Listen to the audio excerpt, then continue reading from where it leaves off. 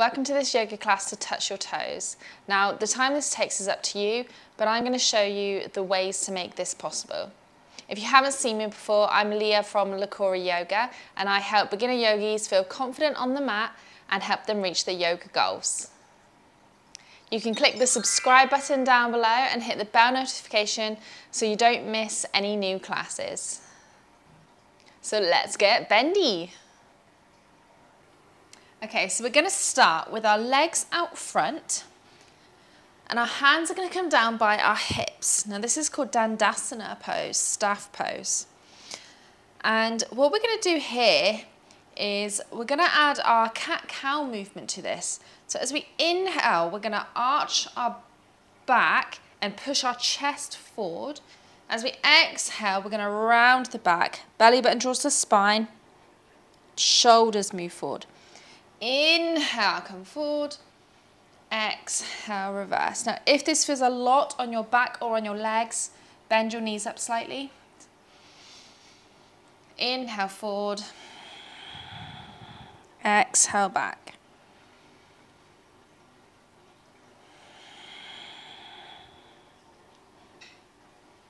Inhale and exhale. Okay, so we're going to add some rolls into this now. So as we inhale, we're going to kind of arch, slump down, push yourself forward, lift your chest up. As you exhale, arch the back and come back into that kind of slumped position. So you've got this wave of the spine coming on. Hands can be wherever you would like, next to you. They can be on your legs. Maybe try this with straight legs and bent legs as well, just to see how that feels. And then reverse it, so come forward and back. Inhale, up and back.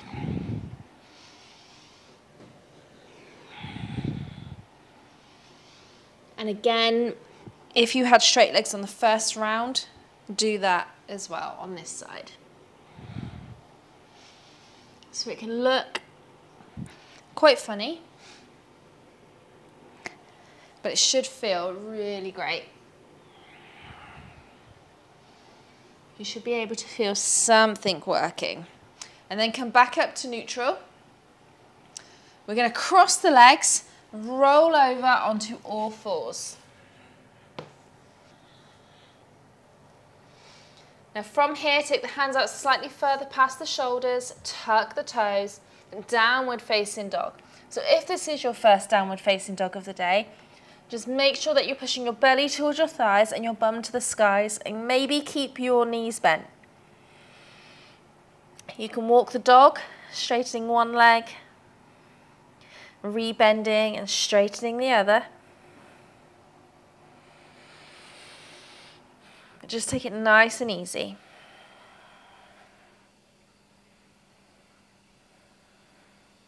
Then bending both knees, look to the top of your mat and just take tiny steps until you get to a forward fold at the top of your mat. So feet hips distance apart, bend into the legs so that your whole upper body relax. Maybe shake your head yes and no. Bend your knees as much as you can so that your belly rests on your thighs. Really release the upper back here.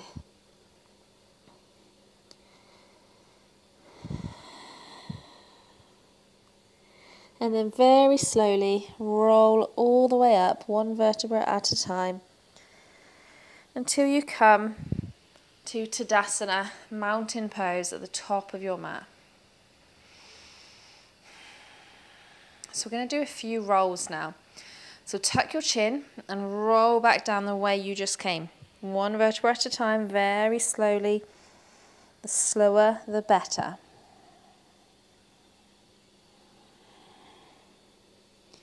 Once you reach the bottom, roll all the way back up. Again, nice and slow.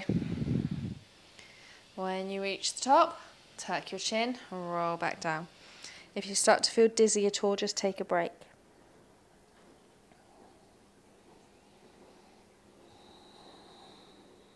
And roll back up.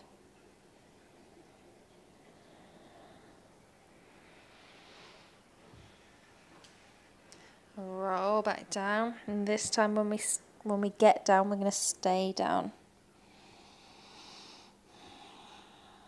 Okay, so once you've reached the bottom, open your feet up wide as the yoga mat, so just a little bit more than hips distance. Bend the knees and really let the upper body relax here. Maybe even do like a few little bounces. This is actually called gorilla pose. If you think about it as in kind of acting like a gorilla, just bouncing up and down, maybe little twists, maybe over to one side and over to the other. So a few little bounces. And then come to some stillness. Heel toe the feet back into hips distance. We're going to inhale, halfway lift, so lengthen the legs, lengthen the spine. Look forward slightly, hands can come up the legs. Exhale, folding forward. Plant the hands, take the right foot back, lower the right knee, low lunge. Hands can be on the floor, you can come up onto your knee if you want.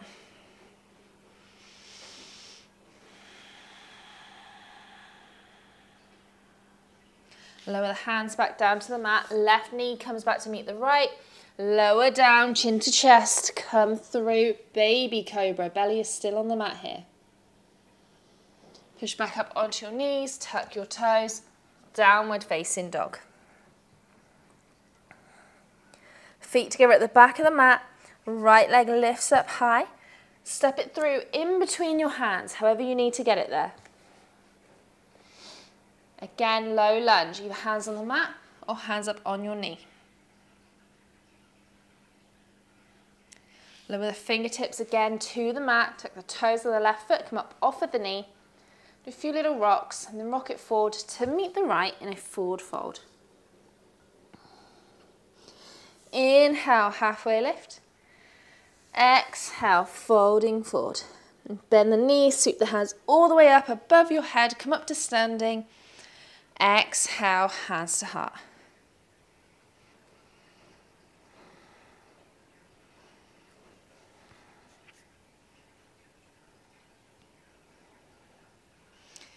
Okay, so stepping back with your right leg, we're just going to step back a couple of feet. So don't take it as wide as you would say if you were in a high lunge. Bring it in a little bit further. Hands on hips. And just make sure that your hip bones are facing towards the top of your mat. So they're not coming out to the side, you're facing towards the front. Ever so slightly bend in the front knee, just so you're not locking it out, so you're not pushing your knee to the back of the mat. Inhale, lengthen the spine. Make sure the back toes are slightly pointed at an angle. And exhale, fold forward with length in the spine. Go as far as you can go without bending. Holding it here. Take a couple breaths.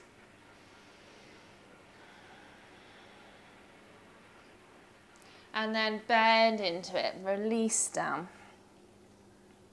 And holding here, you should be feeling a nice stretch all down the back of your left leg here. Maybe into the hip bones, maybe into the back, it just depends where you're tight. Looking towards your big toe. And if you can't go down that far, just make sure that your hands are not resting on your knees. They can rest on your lower legs or your upper legs, but not on your knees or on the floor if you're more flexible than that. And then bend into that left foot until your fingers can reach the ground. Pick up your right foot, and I want you to place it behind the left or towards the baby toe side of your left foot. So you've crisscrossed your legs over. And stay here. Now if you can't touch the floor with your legs straight, keep a bend in the knees and just focus on trying to lengthen them legs, trying to lift your bum up as high as you can. If you can straighten your legs, focus on lengthening the back and folding forward. Holding it here.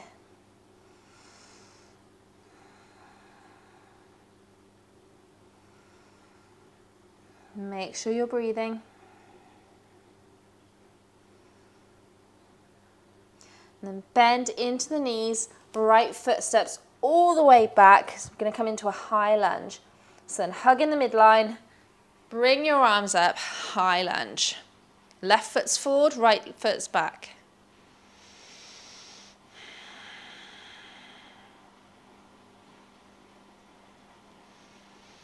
Next, exhale, step to the top of your mat, hands together. Other side. Stepping the left foot back just a couple of feet, toes point out to the side. Hands on hips, just make sure your hip bones are facing towards the top of your mat.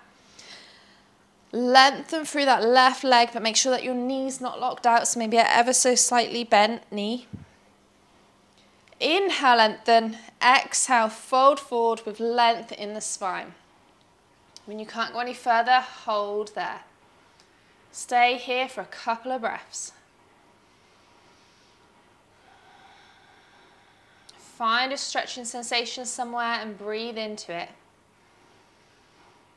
Try to get your body to make it relax.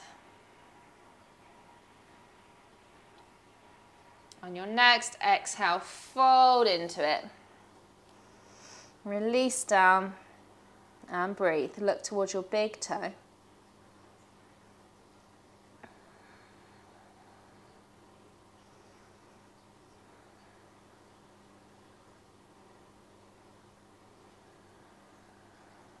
Feel a nice stretching sensation somewhere around the right leg and the right hip.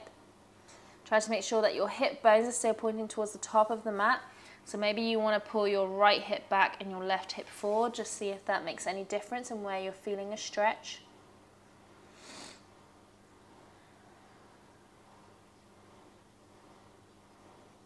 Then bend into that right knee, fingertips to the mat. Left foot comes onto the baby toe side of your right foot. Either keep your knees bent and focus on lengthening them, or if you can lengthen them, focus on lengthening the spine and then folding forward. You can always use blocks here as well if you have any blocks at home.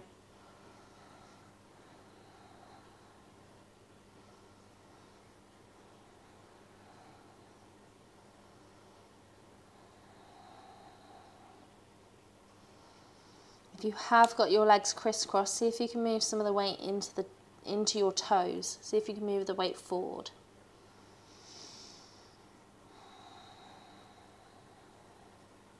And then re-bend into your knees, left leg steps all the way back, low lunge, rise up.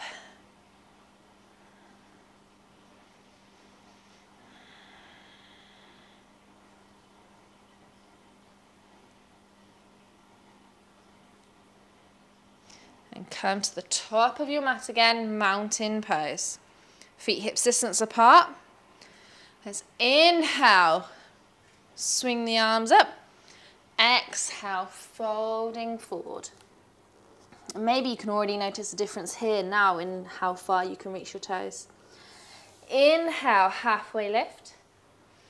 Exhale, folding forward, plant the hands, step both feet back into plank, either chaturanga or lower the knees, go into cobra or up dog, and back to downward facing dog.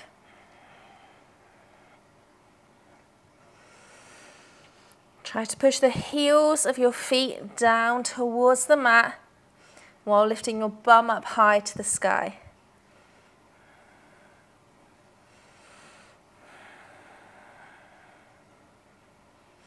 And then bend the knees, look in between your hands.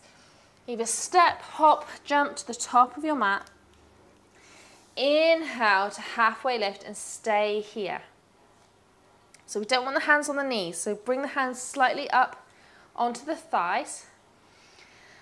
And from here we're going to do our cat-cow. So we're going to inhale, stick the bum back, open the chest, look up. Exhale, arch. Navel draws towards spine, arch the back, maybe the elbows come forward.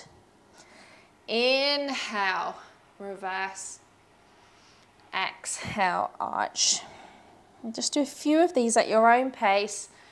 Inhaling as you open the chest, exhaling as you reverse. And you can bend the knees as much as you need to here.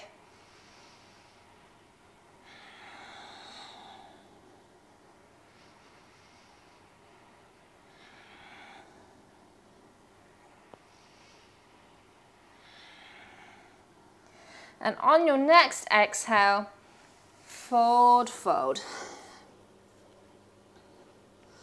Plant the hands, both feet step back, downward facing dog. Lower the knees down to the ground, and we're going to come down onto our bums. Onto our backs actually, so lay all the way down. Feet are going to come down towards the mat, as close to your bum as you can.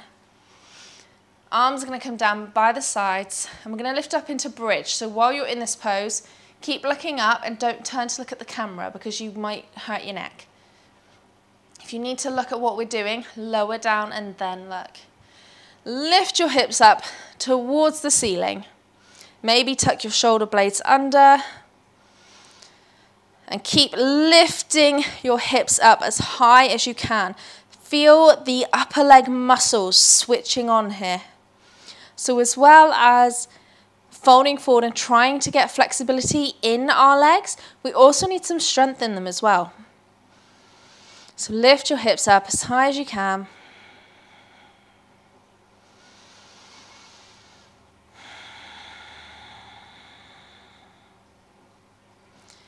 And on your next exhale, lower them all the way back down to the mat.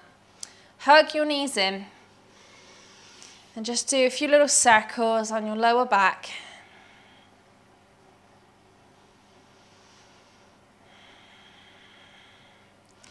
Take your legs out long.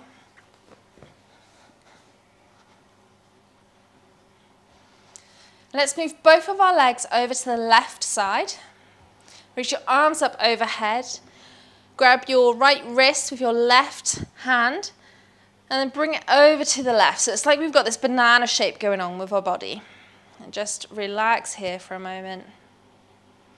Just a little side stretch all down the right side of the body. Just opening up a little bit after all that forward folding.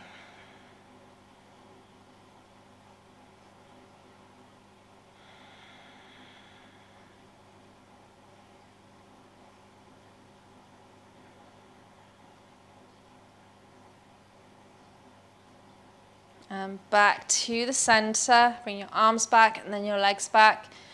Move your legs over to the right. And then grab your other wrist, your left wrist, and pull it over to the right.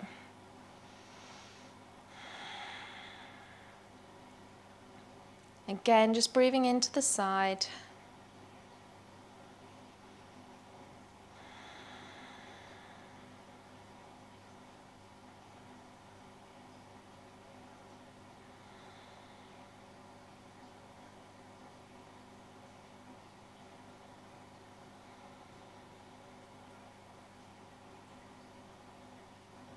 And back to the center. And just take any last little movements that you want before finding your final pose in Shavasana. So legs go long, feet flop open, arms come down by the side of the body.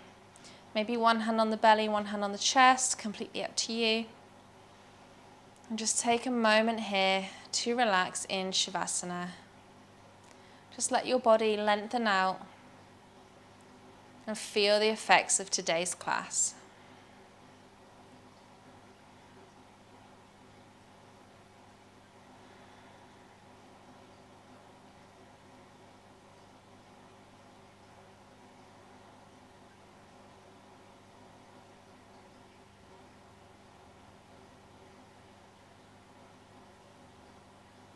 If your mind starts to wander, just bring it back to your breath. Keep your mind on your mat until the class ends.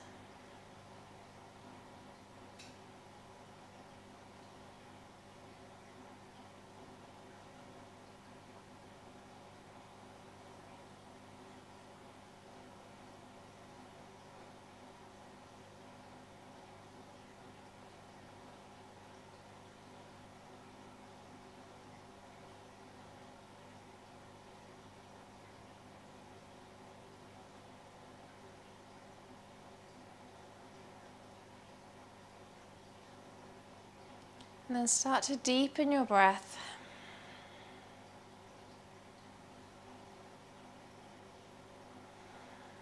Slowly wiggle the fingers and the toes. Roll over onto one side.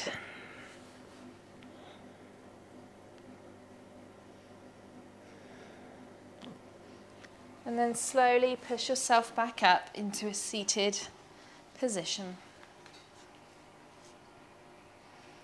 Let's inhale, sweep the hands up above your head. Exhale, hands to heart. Have a great day.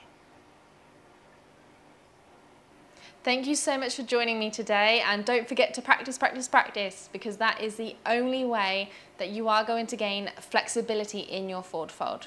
So don't forget to subscribe to my channel, and if you would like more classes like this, then take a look in the description below. There's a link for my new course where I help yoga students reach their goals. So I've got a whole module on forward folding, on back bending, on hip opening, all to help you gain flexibility and help you feel confident on the mat.